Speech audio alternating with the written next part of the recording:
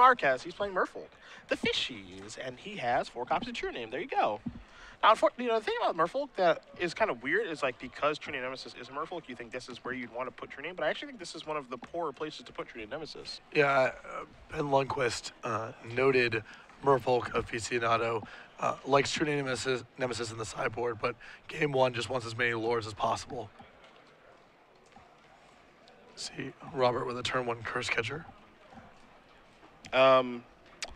Patrick, I don't know if you've ever had to delete a tweet before, but a few minutes ago, as you see a Curse Catcher here and Brad going to start cantripping, I had made a tweet about the Cleveland football team destroying the Patriots.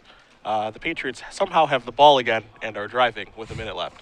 So if I go missing or just delete my Twitter account, I don't know why that would be moving forward. All of my deleted tweets involve poor grammar or syntax or spelling mistakes. If I have to put my foot in my mouth for this, I am going to be quite upset, especially after the Vegas blunder earlier this morning. As Curse Catcher coming into the red zone, Brad a little brainstorm on the end step, which is pretty telling because that means that I have a feeling he's going to be going for some theatrics next turn. Or potentially he's missing a mana source and wants to be spending 3 mana on something next turn.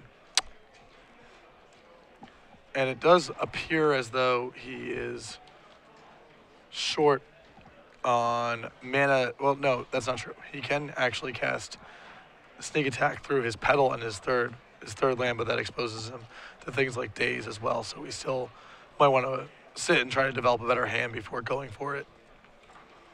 And as you see Brad here debating what he wants to put back with this Brainstorm. And you see the show and tell, he's got a Lotus Petal. I mean, whenever this deck casts an end-of-turn Brainstorm, that means that they're probably going for something here. And he doesn't even sack the fetch land yet, so he is I've got a feeling that Brad is moving in here. Maybe not, okay. I think Brad wants to keep all the cards that he's seen so far. He just doesn't have enough resources to fight through any resistance that Robert could realistically have.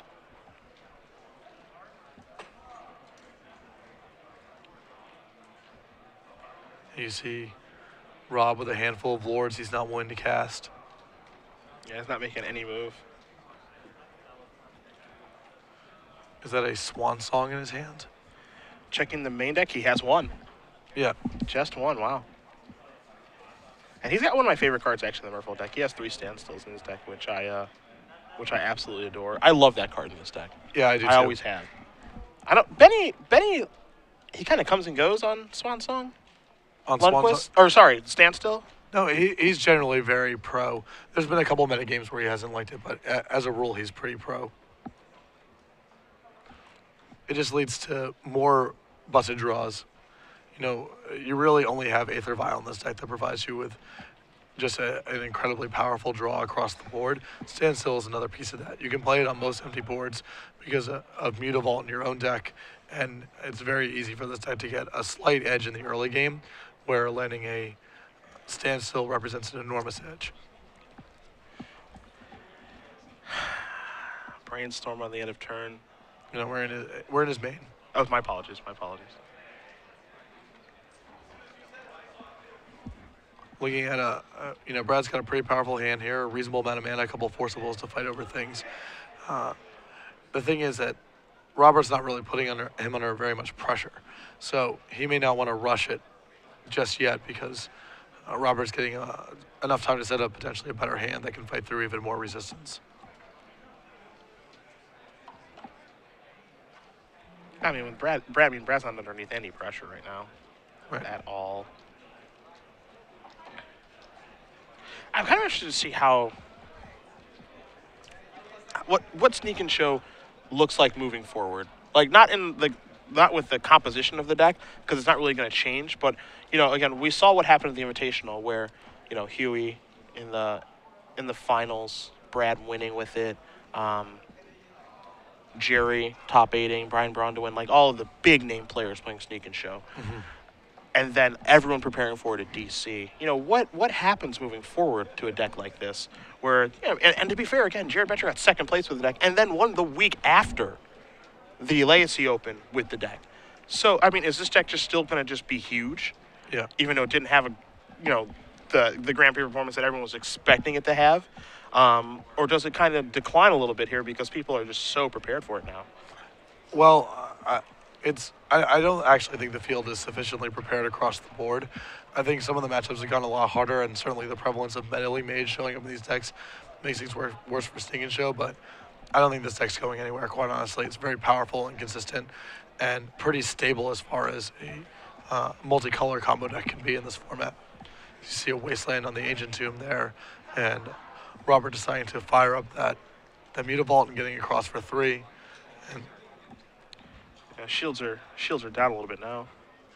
again, we know that Robert, or we suspect Robert has Swan Song in his hand. One thing about, and I actually, Misdirection's actually a pretty good draw there for Brad. One thing I actually like about this with Brad is, or excuse me, from Robert's side, is that the Swan Song in his hand and in his deck is something that there's like no way Brad's going to play around that. Right. You know, it just has a nice one-of, which I can see that card actually be a pretty good one-of. As here comes the Lord, probably? Yep. A Master of the Pearl Trident. Mm-hmm. And again, I don't think...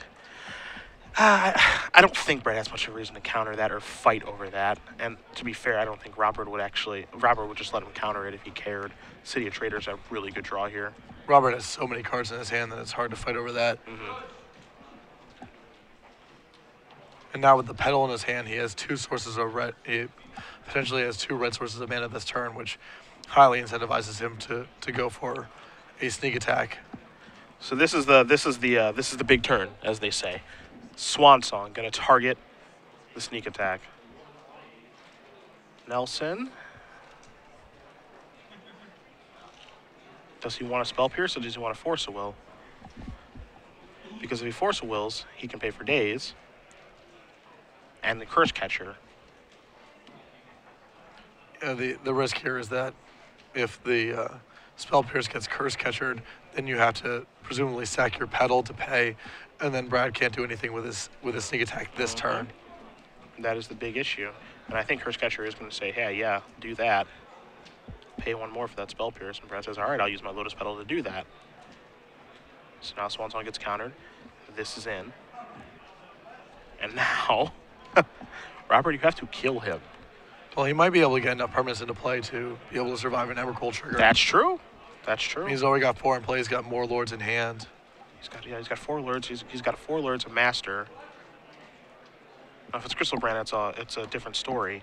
But yeah, I'm with you. He might have it. He might be able to get enough permanents in play. Because he's got a Wasteland in his hand. He's got another Master. I think he might have a True Name Nemesis too. Yeah, this could get mighty interesting. I think the problem is he might not have enough blue mana to make 2 plays this turn. Yep. You can see Robert looks like he's counting, see how many permanents he has access to. It's funny because that's actually one of the things that when my limited experience with Merfolk, because I have played in a couple tournaments, that was one of the frustrating things is that you're a mono blue deck, but you have 8 colorless lands, and so there are situations like this that do arise. Let alone the draws where you just have like 1 island, and then you draw a bunch of Mutavaults and Wastelands. And I think that might actually be the problem that Robert runs into here. So he's going to play a Wasteland. So that's permanent number 6. This is permanent number 7. So he does get to have something left over. And now he's going to activate Mutavault, and he's going to be able to crash in for 6. This is 7, I believe. Is that 7? The Master yeah, turns okay, on. double pump. Gotcha. So now that, in theory, the Master left over gives Robert a 2-turn clock. Yep. What's Brad draw? Gataxian Probe. And the rest of Brad's hand besides the Emrakul doesn't do very much. It's just a Force of Will Misdirection that don't really mean anything anymore. So he's going to see a True Nemesis and a Master of the Pearl Trident. Cards that Brad really doesn't care about for the most part. You know, those aren't counterspells, so those don't matter. Oh, boy. All right, there's a Crystal Brand. So. Yeah. So he starts with Emrakul, I would think. Yep. Trigger Annihilator. What a huge draw there from Nelson. Drawing the next creature. So Emrakul, sacrifice 6 permanents. I like to believe that he sacrifices all the lands and just leaves the Master around. Right. This was his plan all along. Yes. Now Brad can be pretty confident that, you know, he's not going to die next turn, and then the Crystal Brand will sweep things up. Yep.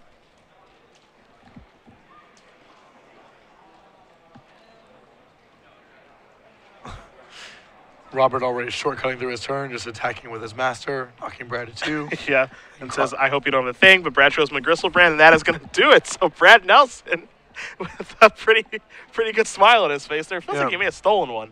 Well, I mean, the games against Merfolk when you're playing combo decks are always harrowing because you're under the gun pretty fast in most games, and then you just slog through Dazes and Pierces and Force of Wills. Definitely not a matchup that the average combo player would want to play against. Robert Straw, there was a little slow out of the gate, wasn't really pressuring him very much, but if Robert, even for example, just has a Lord on turn 2 instead of nothing, I think that game is very different. And he's got even more to slog through after sideboard does Nelson, because you take a look at Marquez's 15 here. He's got 3 copies of Flusterstorm, 2 GTAs, Grafdigger's Cage, 3 Swansong, 3 Submerge, 3 Relics.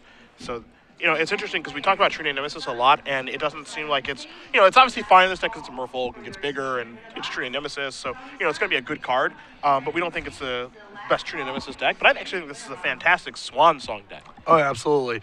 What's really nice against this is, Swansong is often at its best against blue decks, and since your Lords give everything Island Walk, you don't care about the 2/2 token that gets made. Not at all. And a lot of the times, as we saw in that game, you want to be able to activate Mutavault and get in for damage, play a guy and leave mana up for a Pierce or a Daze or anything. And, the thing with Pierce and Daze are, of course, that if they have more mana, they're perfectly fine. But Swansong is for all intents and purposes, a hard counter in this deck. Yes. That really has no drawback, and it's arguably the best counterspell against Sneak and Show. And he's going to have access to 4 of those after sideboard, so things get very difficult for Nelson after board. Yeah, I think Swansong is kind of a card that's still a little underexplored in Legacy right now. Yeah. There's a lot of decks that don't care about giving your opponent a 2/2 for a variety of reasons, and Swansong is so efficient otherwise. And the other area, too, before we look at Nelson's sideboard is, for our vintage players out there, hopefully some of you guys are watching, I've always kind of wondered what kind of effect Swansong has had in vintage so far. We look at the Eternal Championships, and I don't think there was a ton of it there, but how much play does it see there? It's got to be busted in Oath of Druids, right? Yeah. That's got to be insane in Oath of Druids. Yeah, I imagine that card has to be seeing play in vintage. Because you give them a creature and then they lose the game. Yeah. Oath of Druids. I'd like to believe it's great. I had to assume that's a thing. Yeah. I don't know very much about vintage. Nor do I. I had to assume that Oath of Druids and Swansong is a thing. Yeah.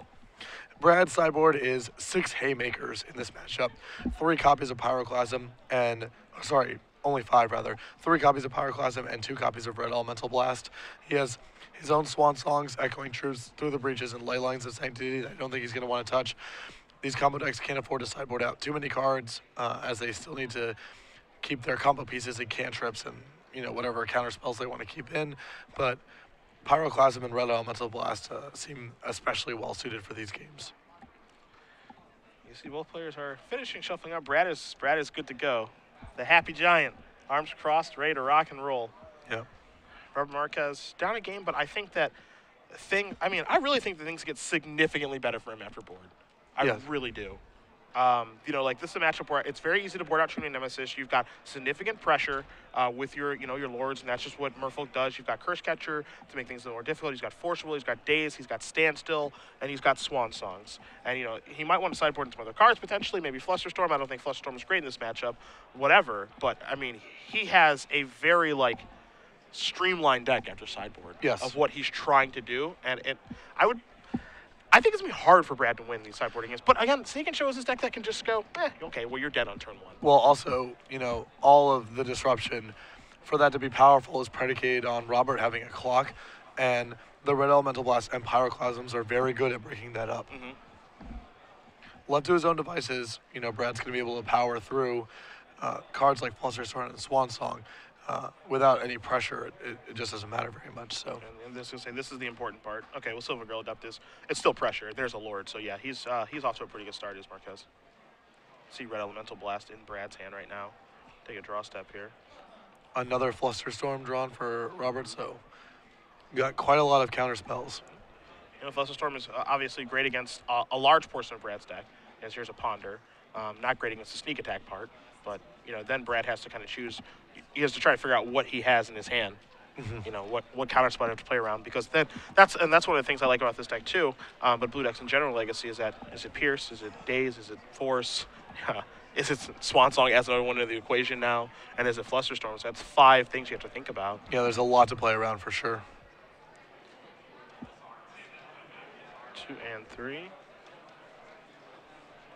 you can see right now Marquez's hand. He has some relevant cards hiding out over there. He's got plenty of counter magic, and that Lord makes it so that the clock is good enough so that he doesn't really have to. I mean, next turn, assuming he just plays the Master of the Pearl Trident, and then like an island up, pretty much good to go. Yep, he's got a pretty reasonable clock. And, you need to get on the ground first, then start holding up your counterspell mana. If Robert made a stumble or a mistake in the first game, it was not getting enough pressure on the board before holding up Swan Song. First things first, get some action going.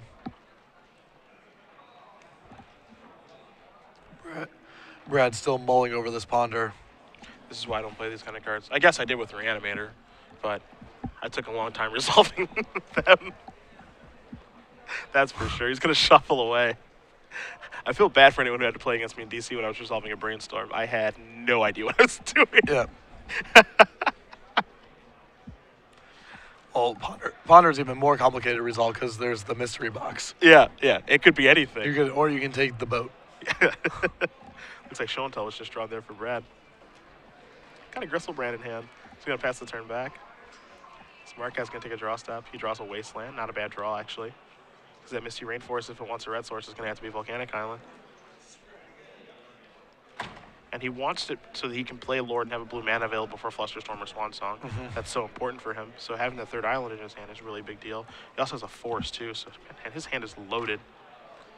And this is a pretty rare draw for Robert. Only 10 islands in his deck. Typically, Merfolk plays 12. He's got 2 of them for 2 copies of Cavern of Souls.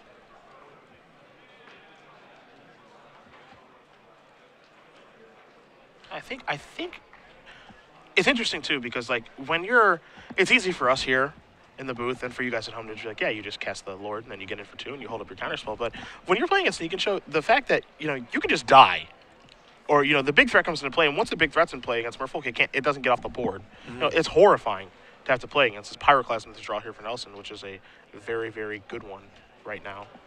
Part of the problem though is that Brad only has access to red mana if he's willing. He only can get 1 red mana. It's only if he is willing to sack his Misty Rainforest, which exposes him to Wasteland. And he can't play the Pyroblast with Red Elemental Blast backup. Yep. So Robert is going to be able to probably easily fend this off with one of his Flusterstorms. Yep. The good thing here for Brad, however, is that the Pyroclasm is going to get countered, but that means there's going to be 1 less counterspell that Robert has. So, if you're looking for positives, that's one sure, of them. yeah. It's really rough because Robert's deck has so much 1 mana permission that it's not too taxing for him to leave up mana over following turns. So he's going to say Flusterstorm. Both copies are going to target Pyroclasm. The storm count is 2. So Flusterstorm takes care of the Pyroclasm, and Nelson has to just pass the turn back. Now, if Robert has Wasteland. Yeah, which we know he has in the grip. Yeah. He slides that right forward, so he says, yeah, get that thing out of here. So he's going to attack for 5, puts Brad down to 11. Nelson going to cast a Brainstorm. And I like this play, too, by Marquez of just not playing anything, because he drew another Lord for the turn. But now he just has, like, the full wall up. This is almost impenetrable. I have an actual wall of counterspells, and I have you basically dead in 2 turns, because the next attack will put him down to 6, and then he plays a Lord pre-combat and attacks for lethal. So there's Taxing Probe. Not going to like this. Yeah. Go ahead and write these down. Force of Will, Flusterstorm, Swan Song, and a Master of the Pearl Trident. It's going to be tough, yeah. Packs it in immediately. Good enough. Yeah. Now, one thing there for Brad is that he gets a lot of information about the things he needs to worry about if he's going to try to play the guessing game of what counterspell do you have. The bad thing is that you got a lot to guess from now. Yeah. Because now you have to worry about Swan Song. You saw Swan Song, you saw Flusterstorm, you know they have Daze, you know they have Force of Will, so his draw in this 3rd game, I think Patrick is going to have to be one of those, pedal to the metal, play a sneak attack or show and sell on turn 2 or something. Or he needs to have an early Pyroclasm. He needs to be able to blunt Robert's pressure to be able to assemble a hand that he can go off through all this stuff. Yeah. But yeah, if Robert's able to do, play a couple creatures and then leave all of his mana up, Brad's going to be in a world of hurt. And if, of course, Patrick, I know you are very interested to know how the Browns did. And they find a way like they always do. 26-14 with 2 minutes left. Believe land, baby. Ship the loss. Ship the loss. Believe If land. we could fire everyone from the team, that'd be great. I actually think after this loss, we should just be contracted. They already took away our football team once. We're used to it. Just take it away again. Yeah, there's no big deal. Josh Gordon goes somewhere, and Joe Thomas goes somewhere, and Joe Hayden goes somewhere, Yep. and no one else matters. That's fine. So whatever. You know, it's really bad when you talk a lot of trash when there's 2 minutes left in the game, up 12, and then lose, Yeah. which I just did. Oh, God. At least my breakfast was good. You can't delete that tweet. Oh, I can't. No, I have to own it. Yeah, I have to you gotta it. own that. I even made the worst decision. I don't know how many people are familiar with Zach Eflin, but I posted trash talk on his wall. The most Floridian of all time. And now my phone won't stop vibrating. So I'm actually going to have to just turn it off because I know he is lighting me up real good. I'm sure Paul Reitzel's really enjoying himself right now. Yep. Foot in mouth, as it were. Foot in mouth. I still think Game 3 here is, even though Brad is on the play, it's still really hard to win. Oh yeah, he's definitely behind in the matchup for sure. Robert came prepared for this. I would argue he's a favorite Game 1. I think Brad's a favorite Game 1. Yeah, and then Game 2 and Game 3, ugh. Same deal. The feature match we had last round with Bensek and Tom Martell. I think just 60 cards versus 60 cards. The Storm deck's favored in that first game, but the post-board games are they get so much more difficult for these combo decks.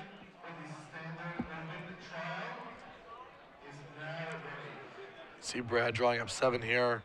A red blast. A lot of mana.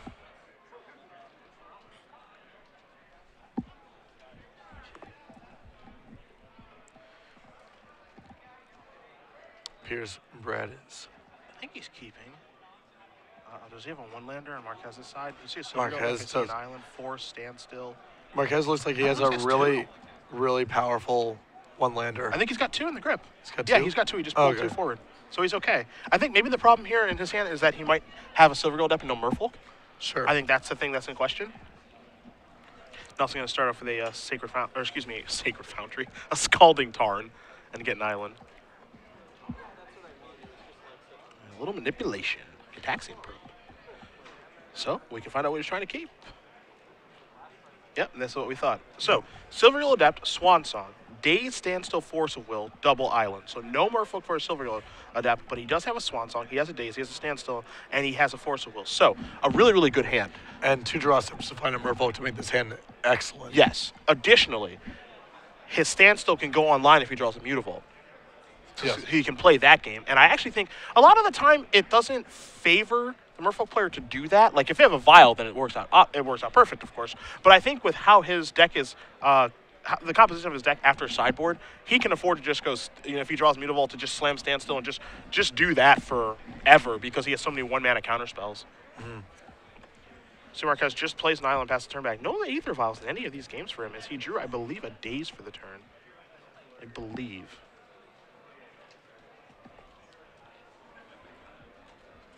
And again, I really feel like this is one of those games where Brad just has to have a super early show and tell or sneak attack. Well, it's hard to execute now that he knows the contents of Robert's hand. Yep. Even against a very early sneak attack or show and tell, Robert has a fair amount of protection. And you can see Nelson's hand right now. He has the ability. He's going to play Gadax. He has the ability to play a turn 2 show and tell, or sneak attack, excuse me. And he drew a Silver Gold, so he did draw the Merfolk. But he has the ability to play a turn 2 one because he has a Lotus Spell and Ancient Tomb, but it's just going to get countered. Yep. And Brad with no Force of Will of his own. Yeah. It's interesting because when people were preparing for Grand Prix DC, they were trying to figure out the best ways to go about beating this deck. People went towards a lot of Caracases, Death and Taxes. If they put a show and tell into play, I put something in that kind of trumps them. All of those different types of strategies. And to me, from watching these games play out, a heavy counterspell strategy actually seems like it's pretty good because, again, these 1-mana counterspells are great. Here's a Curse Catcher, allowing Marquez to keep up Swan Song, Forceful Land, Daze. Yeah, I'm not sure if I like the Curse Catcher play here as if he had a third land in his hand where he could play Silver Gill Adept and leave open mana next turn, that would be fine. But I understand, we get this bias because we get to see the hands. And if you're in Roberts, you can still be concerned that you could just die on the spot. But remember going back to the first game, the trap that Robert got into was not putting enough pressure on the board before trying to hold up a wall of disruption. And sometimes you have to be willing to lose to the best possible hands that Brad can have here to make yourself more likely to win against the more likely range of hands that he has. All right, so Brad is going to search out a basic mountain. So he's wasteland proof thus far. Small clock here by Marquez. He can build towards a little bit more. Yeah, and so he's going to play this and this. And yeah, I mean, I see exactly what Brad's doing here. He's going to take two. Is he's just basically saying, look, I gotta jam this stuff into your counter spells to be able to get through it. There's no other way for me not to get through it because he doesn't have a card like Silence or Orm's Chant or anything like that to say, hey, you have to counter this. He just has to jam his threats, which are Sneak Attack and Show and Tell. And Swan Song's going to take care of this one until he can't do that anymore. Mm-hmm. So for Brad, he's going to get a little Swanee, a bird. I was actually wondering if he would have the bird token. Let's see a lot of Swan Songs. Aether Vial the draw for Robert. He thinks it's safe now to cast the Silver Gill Depth. He's going to reveal Silver Gill Depth, and what he can do here is if he draws an island, it's not so bad. But he can't attack, which is a little bit awkward. And now also, I guess since the Swan's in play, he can still play Standstill now and be okay. Yes. Right? Because he just attacks the Silver Gill Adept a bunch until the Swan trades and the Curse Catcher. And Brad's already low because of the Cataxian Probes and the fetch lands and Ancient Tombs and such. Brad going to play this. He's going to play that. This is, oh wow. Did he? Okay, so he just has another Sneak Attack in his hand. His hand right now is Sneak Attack, Pyroclasm, and Emrakul. Yeah, so he's just trying to slog through all the counter spells that Robert has right now. Got to counter it. I think he's deciding what blue card he wants to remove. I think Daze is the most appealing one to remove now. Especially because he has two. Well, maybe there's an argument that the second Daze actually improves the first one to some extent because you might be able to fight over something relevant. Okay. Well, he removes Silver Gill Adept, does Marquez, so Force of Will takes care of the second Sneak Attack. Marquez going to untap. Draw Island.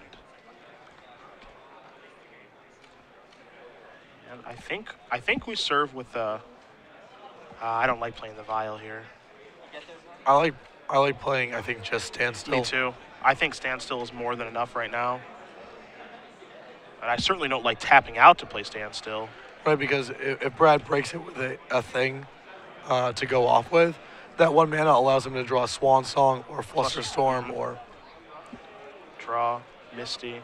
And the other thing too is Brad is. It is my belief now that Brad is already committed to the plan of just continuously casting show attack or Sneak Attack effects. So him playing the Standstill doesn't matter. The fact that he can't play a 1 mana counterspell is what actually matters. Yeah. And you see he draws Daze. He drew a Swan Song. Yep. See, the Vial doesn't really have an impact on the game. And so really, it's just the way that I think Marquez needed to look at it when he drew it. It's just, okay, this is just a dead card. It doesn't actually do anything. And the fact that I can draw into so many 1 mana spells is what's important to me. And also, now Brad can pay for both Dazes and Emrakul.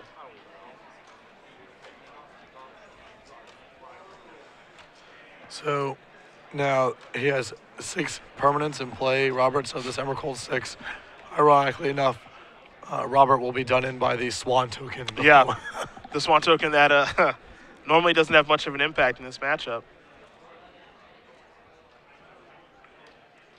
And you see he's saying, okay, that resolves because he can't double Daze. And Brad says, activate this, put an Emrakul into play, attack you, trigger Annihilator, make you sacrifice your entire board. You take 17. You go down to 2.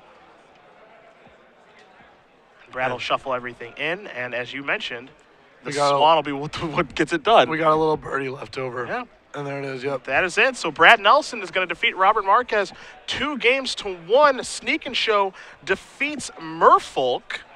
And Nelson moves on to 3-1. His top 8 dreams are still alive. Yep. Really hard-fought win there for Brad. Definitely identified, the way they need to play the game. It's often frustrating to try to just be brute forcing your sneak attacks and show and tells through those counter spells. But the way that Brad's head was set up, he didn't have a lot. He didn't have brainstorms and ponders to try to set up a better hand.